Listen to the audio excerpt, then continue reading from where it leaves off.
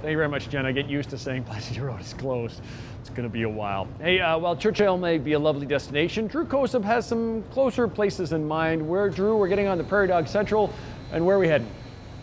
Jeremy, we can go wherever you like. We can go back through time, or we can just go to Gros Isle. Whatever you're interested in, because right now we're standing inside of one of the 100-year-old coaches, and I think I've got something to stump you.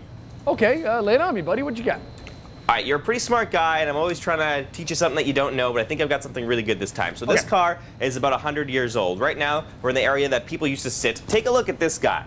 This was a convenient thing for passengers to use while they were traveling inside of these cars. Keep in mind, they'd been here for very long periods of time. What was this thing used for the passengers in this 100-year-old coach?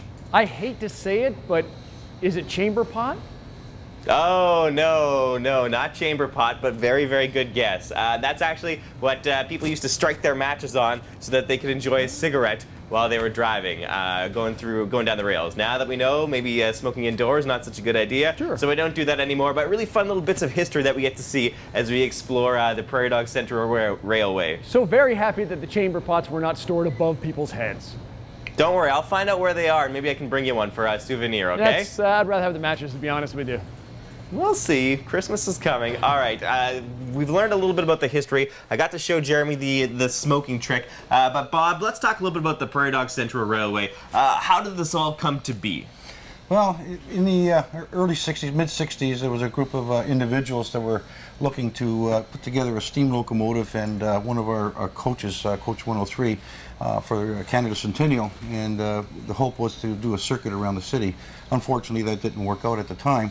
But they didn't lose sight, and in 1968 we incorporated, became known as the Vintage Locomotive Society. Okay. And banded together. There was a group of 9 that basically founded the society, and we began our first operations. The first actual train ride was on the 1st of July 1970. Oh wow! And of course, we had a special guest on that train, by the way. Who was that special guest? Then Prime Minister Elliott Trudeau, and we took a trip up to the lower Fort Garry. No kidding. Yeah, that was an exciting time for everybody then, for the inaugural run, I guess you could say. Wow! So when we come out to go ride on the Prairie Dog nowadays, this is open for anyone to go. What's a typical ride like? What happens? Well, a typical ride, normal, depending on the event, we usually leave at 11 o'clock on time, and well, I always say on time, and we go up to Gros Isle. It's about a 3.5 hour trip, depending on the event.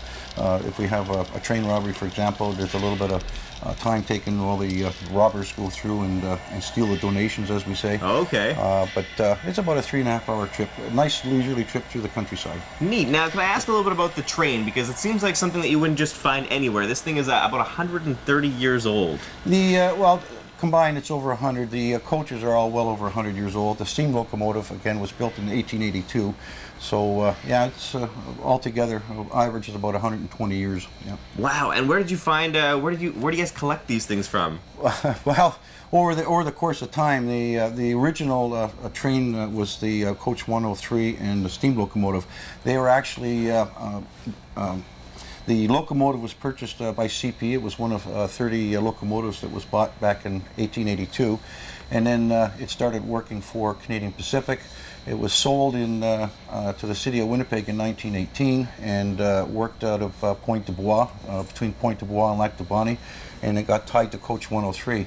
In fact, Coach 103 and and the steam locomotive have been together for well over 90 years, and there's no other combination of steam or engine and coach that we know of. So that's how long they've been married together. Wow, so if we ride along on the Prarie Dog Central Railway, we could be riding in part of history that's been cruising the rails for 100 years. 100 years, yeah. Wow, fascinating stuff. If you want more information about the Prarie Dog Central Railway, about the trips and the theme days that are coming up, just go to our website at breakfasttelevision.ca. Take a quick break here on BT, but more to come later today on City.